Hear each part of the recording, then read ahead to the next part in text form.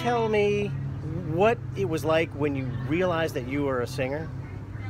I was singing in the back of a station wagon when my mother was driving the old Vista Cruiser back in the day. Oh, wow. And, you know, they put me in the way back and singing to the country tunes and the rock tunes and stuff like that. So what is it that keeps bringing you back up on stage? You know, just nice people. I moved down here and was immediately accepted by, you know, Bruce Taylor, the drummer for Wired, you know, Terry and Walt and Mike Giz and all the guys that, you know, have been through Wired have been just unbelievable people. When you're up on stage and everything's humming along and it's just really popping, what is that like for you? That, to me, is the best feeling in the world. Well, again, thanks a lot.